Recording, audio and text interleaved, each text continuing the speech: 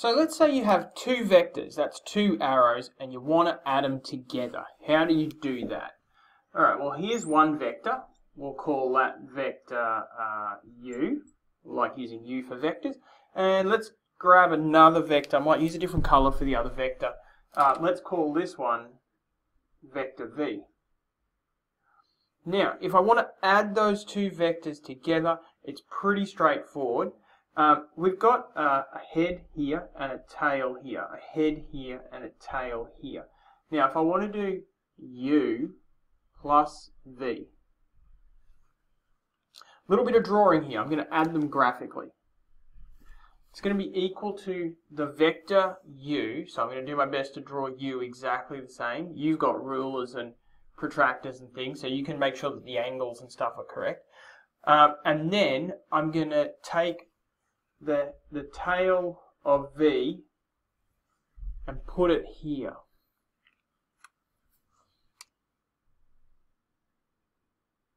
Try to draw it pretty much the same. Okay, so that's vector u. This is vector v. And this is vector u plus v. It's pretty handy because let's say that somebody was walking through the woods and they walked in this direction and then they changed direction and they walked in this direction. Their position, or the distance and the direction from the starting position, is this new vector, uv. And they could walk negative uv, or u plus v, on the way home and get to where they were going. So there's sort of an application of this adding vectors together. What if we were doing v plus u?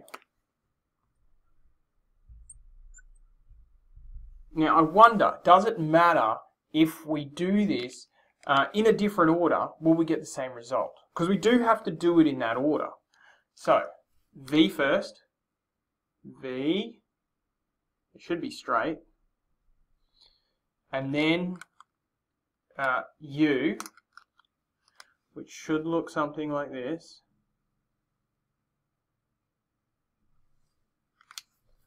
We're getting close, okay.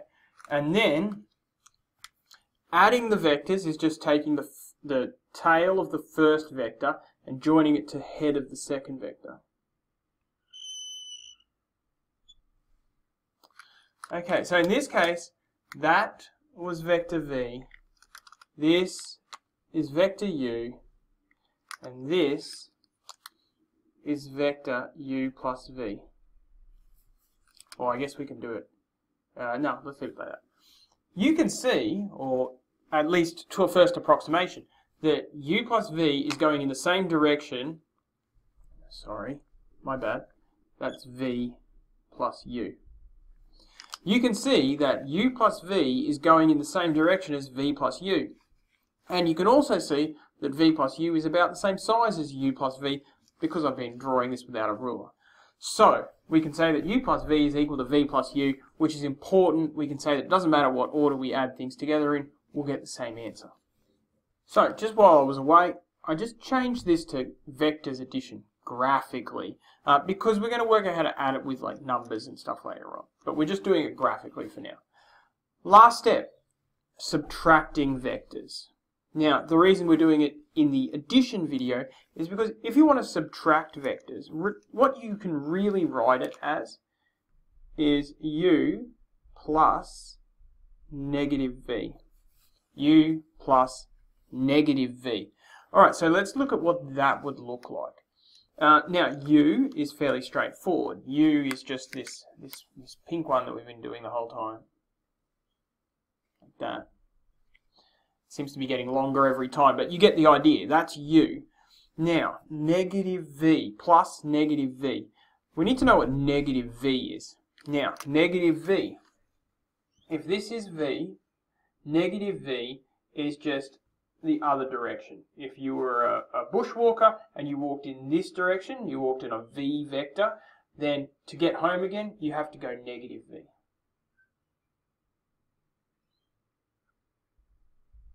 That's negative v like that. Now, because I'm doing u plus negative v, essentially now I can just take negative v, which looks like that, and join it onto there.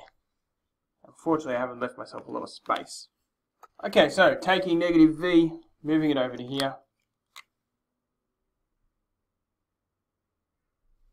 Which means, if that's negative v,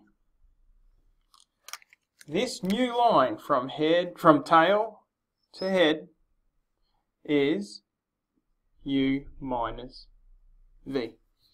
Alright, so pretty straightforward. The first thing you do is first write the first one, then you take the next one and place it on top of that, then you draw a line from the beginning to the end. If it's negative, flip it.